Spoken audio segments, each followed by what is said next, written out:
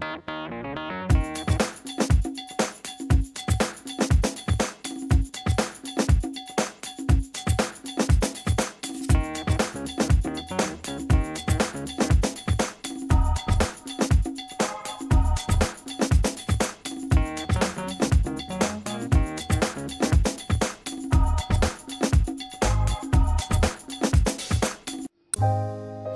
Guys, welcome to Mamata Rouse kitchen. मेरे channel में आपका एक बार फिर से स्वागत है। आज हम बनाने जा रहे हैं मूंग के पकोड़े। मूंग के पकोड़े बरसात के दिनों में सभी को पसंद रहते हैं और सभी इसे चटपटा बनाकर खाना पसंद करते हैं। तो चलिए देखते हैं हम कि हमने इसे किस प्रकार से बनाया है। इसे बताने से पहले मैं आप सभी लोगों से एक रिक्वेस्ट करना चाहूंगी। अगर आपको मेरी रेसिपी पसंद आती है तो प्लीज आप इसे लाइक कीजिए, शेयर कीजिए और चैनल को सब्सक्राइब करना ना भूलें। मूंग के पकोड़े बनाने के लिए हमने लिए हैं कुछ इंग्रेडिएंट्स। सबसे पहले हमने ये धुली हुई मूंग की दाल ली है। ये 500 ग्राम है। इसे हमने ओवरनाइट भिगोया था, फिर हमने इसे थोड़ा सा दरदरा पीस लिया है। इसके साथ साथ हमने ये हरी मिर्च ली है। ये 8 से 10 हमने हरी मिर्च ली है। आप अपने अकॉर्डिंग ले सकते हैं। अगर आपको तीखा खाना ज्यादा पसंद है तो आप इस क्वांटिटी में ले सकते हैं, अदरवाइज आपके अकॉर्डिंग आप किसी भी क्वांटिटी में ले सकते हैं। ये हमने 2 प्याज को बारीक काट लिया था। ये हमने धनिया पत्ती ली है। इसके साथ ही हमने कुछ मसाले लिए हैं। ये हमने गरम मसाला लिया है 1 टेबल स्पून। ये हमने रेड चिल्ली पाउडर लिया है 2 टेबल स्पून। ये हमने हल्दी पाउडर लिया है 1 टेबल स्पून। हमने सॉल्ट लिया है, ये भी 2 टेबल स्पून लिया है हमने। ये हमने धनिया लिया है, ये भी हमने 2 टेबल स्पून लिया है। ये हमने अमचूर पाउडर लिया है, ये 1 टेबल स्पून लिया है। तो चलिए हम बनाना स्टार्ट करते हैं मूंग पकोड़ा। सबसे पहले हम इसमें मसाले ऐड करेंगे। ये हमने सॉल्ट डाल दिया है। ये धनिया पाउडर हमने इसमें ऐड कर दिया है। गरम मसाला इसमें ऐड कर दिया हमने। ये रेड चिली पाउडर डाल दिया हमने इसमें। हल्दी पाउडर भी इसमें हमने ऐड कर दिया है। सबसे लास्ट में हम इसमें अमचूर पाउडर ऐड करेंगे और इन सभी मसालों को हम अच्छे से मिक्स करेंगे।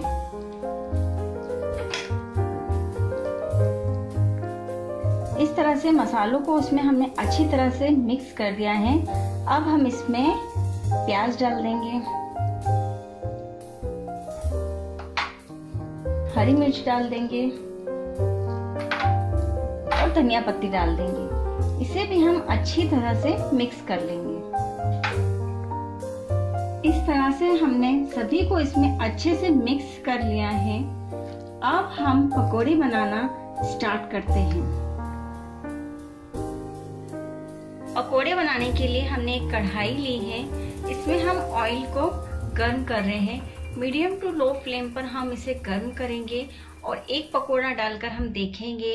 अगर हमारा पकोड़ा जल्दी से ऊपर आ जाता है तो इसका मतलब हमारा जो तेल है वो अच्छा हो गया है पकोड़े बनाने के लिए।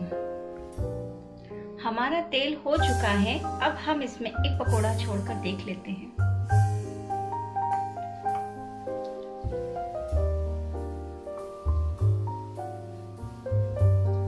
तेल हमारा होने लगा है। अब जब हमारा ये पकोड़ा हो जाता है हम इसे बाहर निकाल के बाकी के सारे पकोड़े इसमें ट्रांसफर करते हैं। अब हमारा तेल फाइनली गर्म हो गया है। अब हम धीरे धीरे करके एक एक पकोड़ा इसमें छोड़ देते हैं। ध्यान रहिएगा कि जब हमारा तेल थोड़ा गर्म हो जाता है उसके बाद ही हम इसमें पकोड़े छोड़ते हैं। उसके बाद हम अपना जो ऑयल है उसे मीडियम टू लो फ्लेम पे कर लेते हैं। वो इसलिए कर लेते हैं क्योंकि तेज आंच पे जो हमारे पकोड़े हैं वो बाहर से तो पक जाते हैं पर अंदर से वो पकते नहीं हैं। इसलिए इसको बिल्कुल डीप फ्राई करना चाहिए।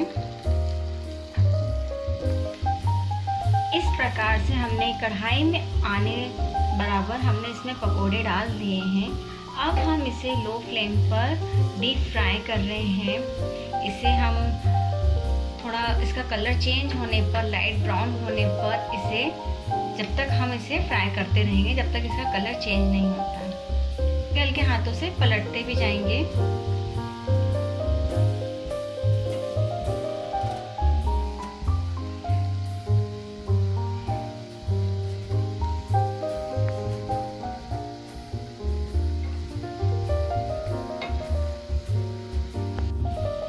इस तरह से हमारे पकोड़ों का कलर चेंज होने लगा है।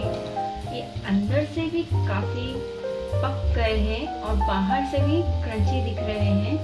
अब हम इसे टिश्यू पेपर पे बाहर निकाल लेंगे ताकि इसका जो ऑयल है वो इसमें एब्जॉर्ब हो जाए। इस तरह से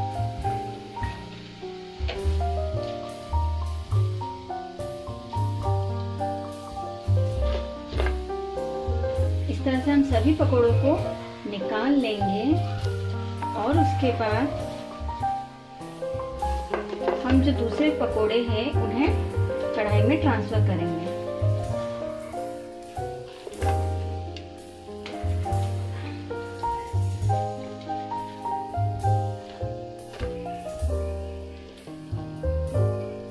इसी प्रकार से हम अपना दूसरा बैटर भी इसमें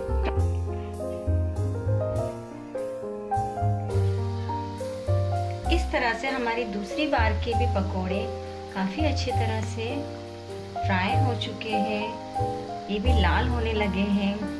अब हम इसे बाहर निकाल लेंगे टिश्यू पेपर पे।